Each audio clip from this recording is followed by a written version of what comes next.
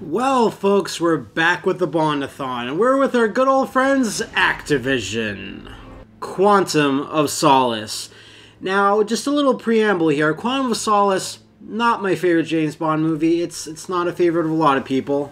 The game, however, of Quantum of Solace is really a unique specimen in the James Bond video game library.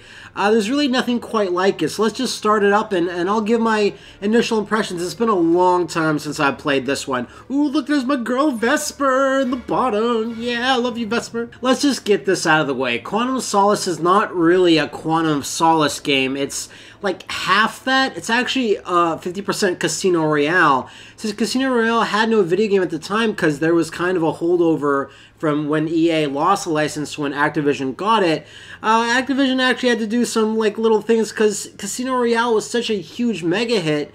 It had to sort of salvage that popularity, put in Quantum of Solace, because there just isn't enough action in the movie of Quantum of Solace. Like, there's really quick little levels, so they decided to do a little neat thing where they put some Casino Royale levels in there. Like, this is one, the shanty town, the construction site, and a few others are sort of in this game. There's 15 main missions overall, which is a pretty decent length. So let's just start at White's estate. Oh, Mr. White? Yes, who's this? Shabams!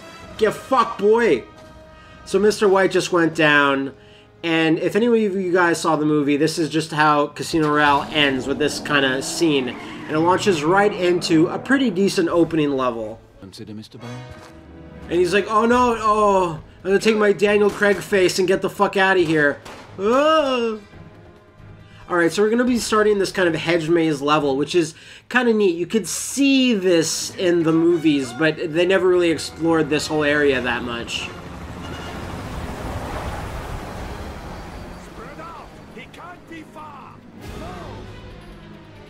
Tell him what you see. There's a gate at the bottom of the garden. Alright, so the first thing you notice is this game came out in, I think, 2008.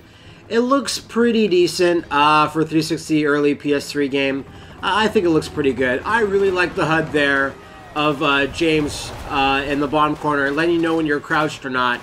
And this is where the weird parts, not necessarily bad, but the weird parts of Quantum of Solace come in. Whenever you go into cover, you go into third person, which has a bunch of awkward moments in the game where this doesn't maybe work as intended or as the developers thought they would. Treyarch for this edition, and Beanox for the Wii version. Bam, bam, bam, bam, spams. One of the main things about this game that Activision told the entire world, anyone that would listen, that this uses the Call of Duty 4 Modern Warfare engine, like the original one. And you know what? I'm okay with that. Would I have rather like them made the entire James Bond game from scratch? Sure, of course. Who would not want that if they really enjoy a certain franchise? But I mean, it makes sense. It's cost effective for a movie, and you know what? It actually leads to a lot of interesting scenarios and a few gameplay hooks that make sense for James Bond, and it carries over from Call of Duty to James Bond pretty nice. I don't know about aiming down the sights though. And you can see the Call of Duty roots by just this fucking machine gun. Oh my god, this is the most Call of Duty shit ever. I mean, I guess it's fine. I can't really blame Activision for using something that works. It's not really my place to say. They were the guys that were making all the big business decisions. One of the neat things about Quantum of Solace, though, and, you know, not really Call of Duty, is that you have these little unlocking scenarios, which are actually pretty fun. You just match up the, right there on the D-pad, up 7-7. It should be 007, but that's fine. And, of course, since this is the first level of the game, they're not too hard. But they get harder. Oh, jeez! Oh, no, you guys, hold on, I'm coming. Click, alright. Bams! Shabams, QTEs. You know, it's fine. The camera cutaways from going from third person to first person, a little jarring, I have to say. Now, that was pretty awesome. I enjoyed that immensely. Kind of, I'm at half chub right now from that. You know, that's kind of par for the course of the Activision games. Since they really took their cues from the movies, the Daniel Craig one specifically, they really went for a more realistic approach, and it's not quite as over the top as the previous games that we played in the Bond-A-Thon. And I'm fine with that. They need to emulate the movies, and that's what the movie people wanted them to do, and they did it. So now the main thing about the Daniel Craig movies and their video game adaptations is that the only real gadget you ever get is basically James Bond's super nifty MI6 cell phone. It's pretty much in all the Daniel Craig games or some sort of variation, and they basically let you hack, look at your map and objectives, and that's pretty much it. Gun and a radio. Not exactly Christmas, is it? Were you expecting an exploding pen? If we use our eagle ears, we can hear the one collectible that's in Quantum of Solace. These cell phones that people just leave haphazardly around. It basically just gives you a little intel, a little flavor text. When you're in cover here, they really took the time to model that fucking Daniel Craig brow. You know the one. There he is. There's that Daniel Craig brow. You love it. Oh man, I just eat my food off it. Just off his glistening forehead. I just eat Dame Judi Dench's fish and chips. Yeah! I didn't even do that! My James Bond Musk must have done that. Got this little dude man over here. Fucking eat shit. Oh, right into the thank you. Little touches like that I enjoy. They make me think of James Bond, dudes falling off stuff, breaking into other stuff so I can get into the stuff. Oh, it's not the Ferenzi shotgun, which I was getting so used to. But it's a shotgun fucking nonetheless. Let's see how this works out. BAMS! Okay, it's a pretty decent shotgun. Oh jeez, this castle's just keeping blood in barrels. I don't know that the English do this. Do you guys do this? Do you keep blood in barrels? I don't... Are we in France? Maybe? France probably definitely keeps blood in barrels. Fuck you! Oh god! James, you would look so stupid if all those pots fucking hit you in the head and knocked you out cold. Alright, I think James... Yeah, hi Daniel Craig, hello! You're a dreamboat, I love you. Anyway, let's forge on ahead. Yeah, can we? Will this work? No? Oh! What? Why do you guys have an aquarium with no water? Alright, I got Zach next to me. Zach is making some noises, so if you hear any little kitty noises, that's not me just fawning over Daniel Craig. That's because you know what I can do with my little finger. That's just Zach, also fawning over Daniel Craig. He's like, oh, I wish Daniel Craig was my master. He'd give me fucking Fancy Feast. Zach doesn't get Fancy Feast. Alright, so now we're going to use our James Bond hacking sense to hack. James isn't even holding his phone right now, so I don't...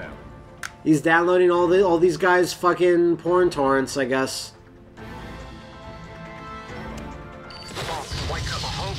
Uh-oh. No.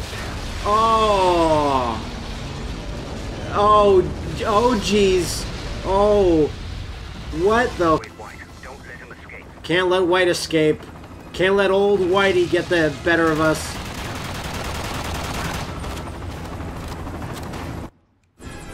Yeah, I somehow did it.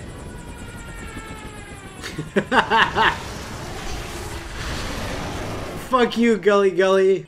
Okay, so one of the things that kind of bothers me about the Activision James Bond games is that since they were trying so close to emulate the Daniel Craig movies, you get this really uninspired visual design for all the menus and for a lot of the cutscenes and almost all of them.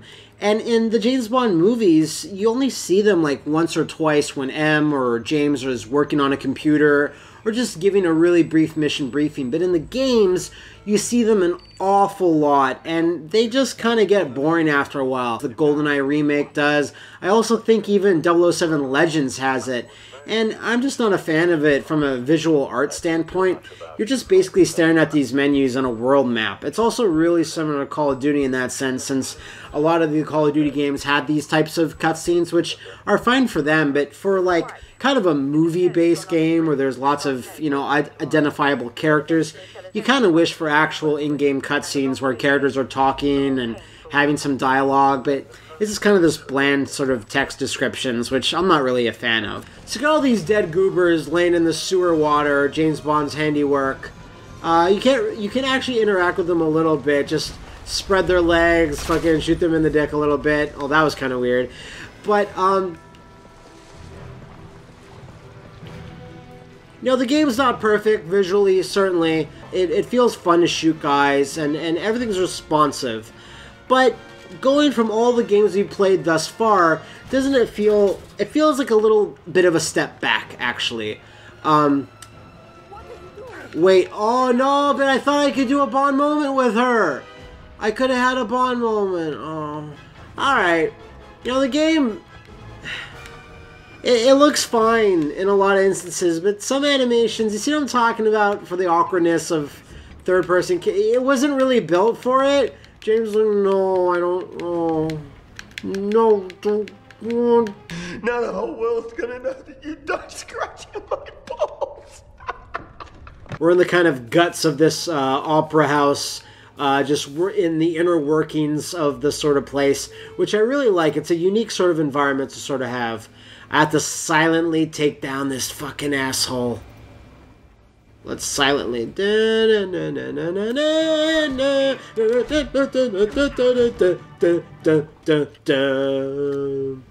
Remember, kids, always make love to opera music. Alright, James making another stylish as fuck entrance. So, we have now, we have now gone fully into a Casino Royale mission because we're chasing that stupid parkour guy. You know the one. So this, of course, is one of those sequences when Activision was making this game, they were just like, oh, we need to do this, right? We really need to get this in here.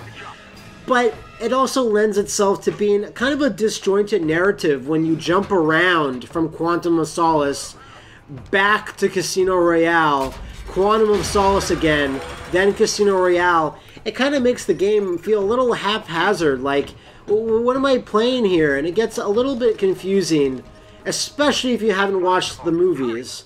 If you haven't watched any of them, like, you're going to be kind of in the dark about what the fuck is going on. So this is one of the more memorable levels of Quantum of Solace, this really moody sniper sequence. And what you basically just need to do is take care of everyone on this building. And they have these really nice light effects when they do the patrols. You can see their shadows go by. Suck it in, James. There you go. One more to your right. That's all of them. So something weird, and it shows just, you know, a little bit of unpolished here and there, is that if you look at my gun and hand texture, they're on the sort of principle that the rain is still hitting me from outside. Even though I'm inside, you can see my hand just fluttering with weird rainy textures. It's meant to be out here only. You can see it kind of really reacting now, but once you go back inside here, it's just kind of there, which is fine, I suppose. Okay, be careful here, James. You don't want everyone to see your big, fat, lumbering British ass. Now, I always forget the name of this game, but there's this NES game that uses this mechanic of not getting... Everyone can see me there. That was embarrassing.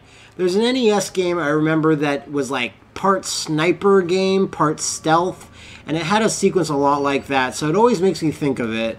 Here's our first interactions with the fabulously Russian Olga Kurylenko. She was kind of saddled with a pretty pissy role in Quantum of Solace. That wasn't very nice. You weren't supposed to shoot her. Well, I missed.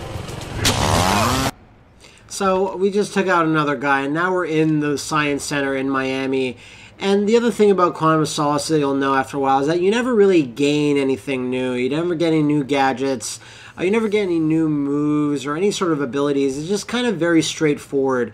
And I think that's my main problem with the whole thing, is while it all feels good to shoot guys, and the gunplay is generally really fun, you never really get any sort of sense of progression. And like I've mentioned before, I think that's because it was modeled after the Daniel Craig movies, which I find actually make them less enjoyable to play as video games. You kind of want some over-the-top fun and silly things like that. And it kind of lacks that in that way. And compared to all the other James Bond games we played in the Bond-A-Thon so far, it's just, it does nothing really that special or that, you know, video gamey. Wow, System Link, awesome. Download some new maps. Let's go on Xbox Live and check this out. There's a Merrimatt's Party. Find a game.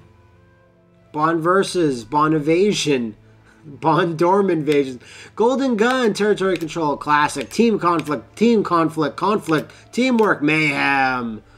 Play Golden Gun, Classic, and Conflict. How about we just play Bond versus? I'm going to vote to skip. Yep.